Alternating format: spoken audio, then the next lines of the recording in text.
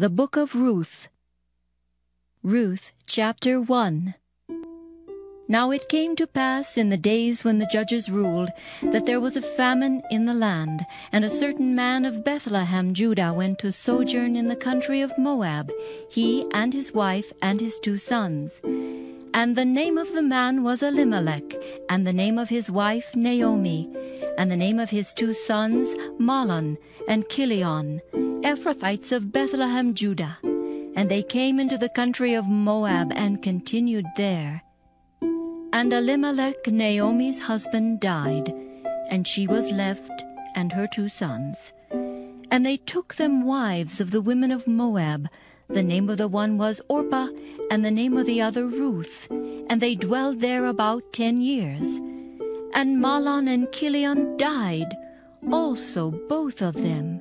And the woman was left of her 2 sons and her husband. Then she arose with her daughters-in-law, that she might return from the country of Moab. For she had heard in the country of Moab how that the Lord had visited his people in giving them bread. Wherefore she went forth out of the place where she was, and her 2 daughters-in-law with her, and they went on the way to return unto the land of Judah. And Naomi said unto her 2 daughters-in-law, Go, return each to her mother's house. The Lord deal kindly with you, as ye have dealt with the dead and with me. The Lord grant you that ye may find rest, each of you, in the house of her husband. Then she kissed them, and they lifted up their voice and wept. And they said unto her, Surely we will return with thee unto thy people. And Naomi said, Turn again, my daughters. Why would you go with me? Are there yet any more sons in my womb, that they may be your husbands? Turn again, my daughters. Go your way, for I am too old to have an husband. If I should say I have hope, if I should have an husband also tonight, and should also bear sons, would ye tarry for them till they were grown? Would you stay for them from having husbands? Nay, my daughters, for it grieveth me much for your sakes, that the hand of the Lord is gone out against me. And they lifted up their voice and wept again. And Orpah kissed her mother-in-law, but Ruth clave unto her. And she said, Behold, thy sister-in-law is gone back unto her people, and unto her gods. Return thou after thy sister-in-law. And Ruth said, Entreat me not to leave thee, or to return from following after thee. For whither thou goest, I will go, and where thou lodgest, I will lodge. Thy people shall be my people, and thy God my God. Where thou diest will I die, and there will I be buried. The Lord do so to me, and more also, if aught but death part thee and me. When she saw that she was steadfastly minded to go with her, then she left speaking unto her. So they 2 went until they came to Bethlehem. And it came to pass, when they were come to Bethlehem, that all the city was moved about them. And they said, Is this Naomi? And she said unto them, Call me not Naomi, call me Mara, for the Almighty hath dealt very bitterly with me.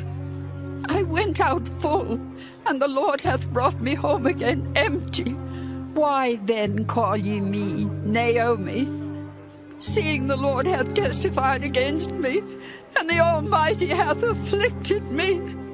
So Naomi returned, and Ruth the Moabitess, her daughter-in-law, with her, which returned out of the country of Moab. And they came to Bethlehem in the beginning of barley harvest. Ruth, chapter 2. And Naomi had a kinsman of her husband's, a mighty man of wealth, of the family of Elimelech, and his name was Boaz. And Ruth the Moabitess said unto Naomi, Let me now go to the field, and glean ears of corn after him in whose sight I shall find grace. And she said unto her, Go, my daughter. And she went and came and gleaned in the field after the reapers, and her hap was to light on a part of the field belonging unto Boaz, who was of the kindred of Elimelech. And behold, Boaz came from Bethlehem and said unto the reapers, The Lord be with you. And they answered him, The Lord bless thee. Then said Boaz unto his servant that was set over the reapers, Whose damsel is this? And the servant that was set over the reapers answered and said, It is the Moabitish damsel that came back with Naomi out of the country of Moab. And she said, I pray you, let me glean and gather after the reapers among the sheaves. So she came, and hath continued even from morning until now, that she tarried a little in the house. Then said Boaz unto Ruth, Hearest thou not, my daughter? Go not to glean in another field, neither go from hence, but abide here fast by my maidens. Let thine eyes be on the field that they do reap, and go thou after them. Have I not charged the young men that they shall not touch thee? And when thou art athirst, go into the vessels, and drink of that which the young men have drawn. Then she fell on her face and bowed herself to the ground and said unto him, Why have I found grace in thine eyes, that thou shouldest take knowledge of me, seeing I am a stranger?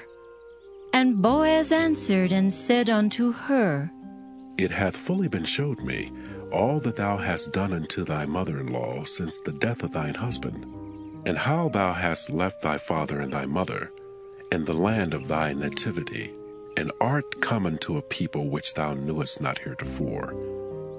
The Lord recompense thy work, and a full reward be given thee of the Lord God of Israel, under whose wings thou art come to trust. Then she said, Let me find favor in thy sight, my Lord. For that thou hast comforted me, and for that thou hast spoken friendly unto thine handmaid, though I be not like unto one of thine handmaidens.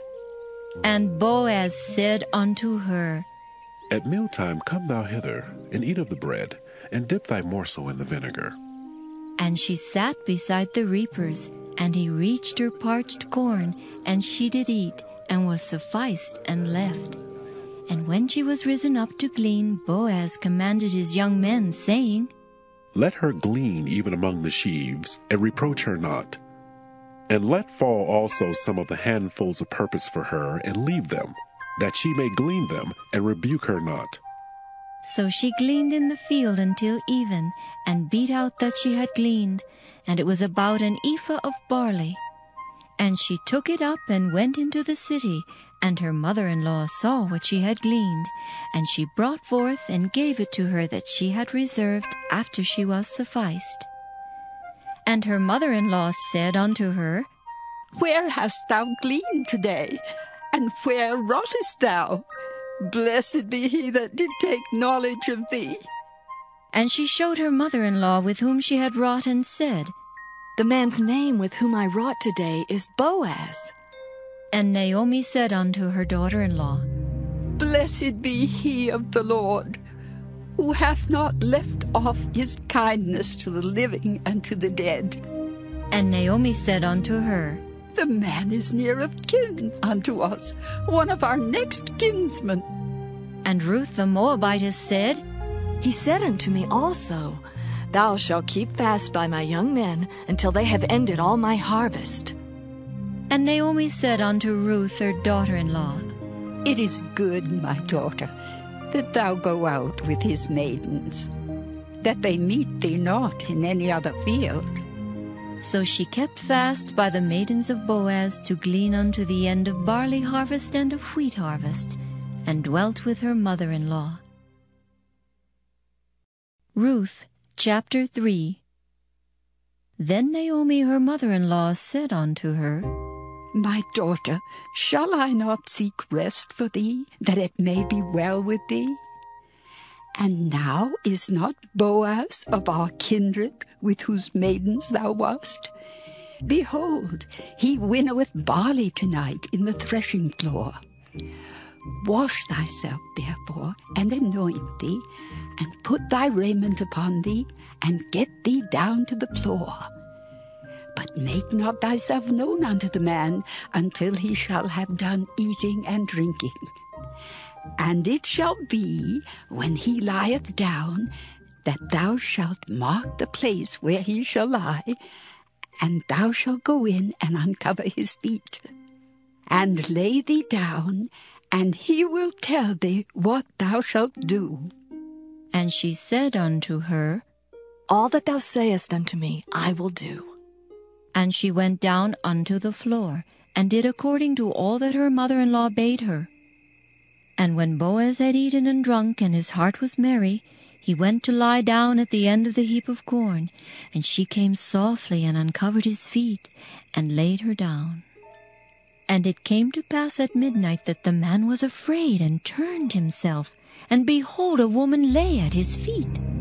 And he said, Who art thou? And she answered, I am Ruth, thine handmaid. Spread therefore thy skirt over thine handmaid, for thou art a near kinsman. And he said, Blessed be thou of the Lord, my daughter, for thou hast showed more kindness in the latter end than at the beginning, inasmuch as thou followest not young men, whether poor or rich. And now, my daughter, fear not. I will do to thee all that thou requirest. For all the city of my people doth know that thou art a virtuous woman. And now it is true that I am thy near kinsman. Howbeit there is a kinsman nearer than I.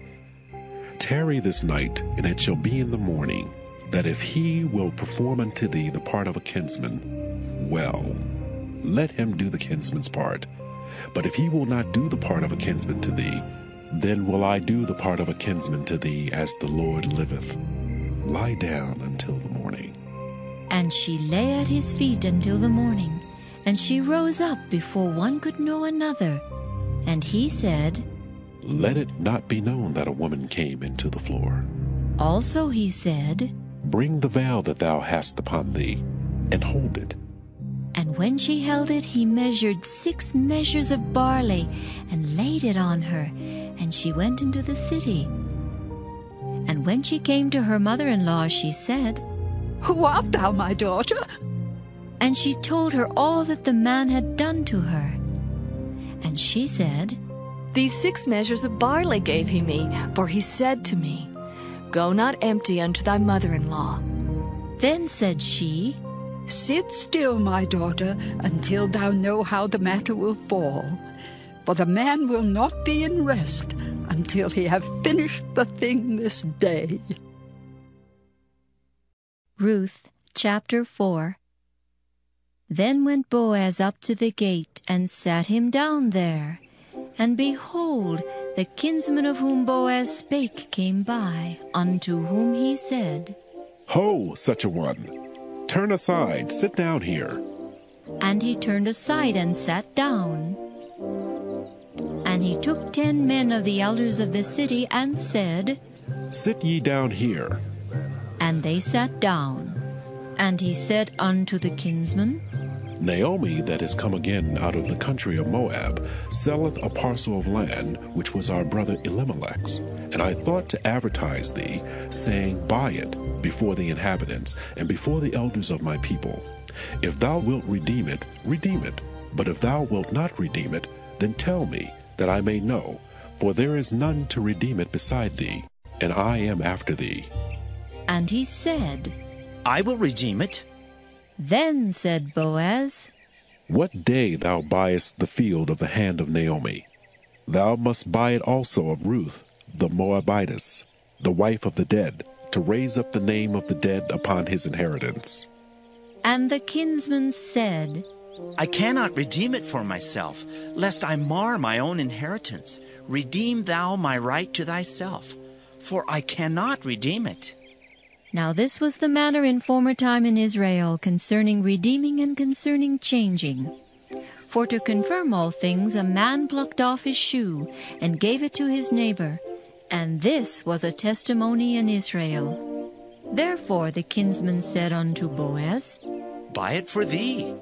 So he drew off his shoe. And Boaz said unto the elders and unto all the people, Ye are witnesses this day, that I have bought all that was Elimelech's, and all that was Kilion's and Mahlon's of the hand of Naomi. Moreover, Ruth, the Moabitess, the wife of Mahlon, have I purchased to be my wife, to raise up the name of the dead upon his inheritance, that the name of the dead be not cut off from among his brethren. And from the gate of his place ye are witnesses this day. And all the people that were in the gate and the elders said, We are witnesses. The Lord make the woman that is come into thine house like Rachel and like Leah, which two did build the house of Israel. And do thou worthily in Ephratah, and be famous in Bethlehem. And let thy house be like the house of Pharez, whom Tamar bare unto Judah, of the seed which the Lord shall give thee of this young woman. So Boaz took Ruth, and she was his wife. And when he went in unto her, the Lord gave her conception, and she bare a son. And the women said unto Naomi, Blessed be the Lord, which hath not left thee this day without a kinsman, that his name may be famous in Israel. And he shall be unto thee a restorer of thy life, and a nourisher of thine old age. For thy daughter-in-law, which loveth thee, which is better to thee than 7 sons, hath borne him. And Naomi took the child, and laid it in her bosom, and became nurse unto it. And the women her neighbors gave it a name, saying, There is a son born to Naomi. And they called his name Obed. He is the father of Jesse, the father of David. Now these are the generations of Pharez. Pharez begat Hezron, and Hezron begat Ram, and Ram begat Amminadab, and Amminadab begat Nahshon, and Nahshon begat Salmon, and Salmon begat Boaz, and Boaz begat Obed, and Obed begat Jesse, and Jesse begat David.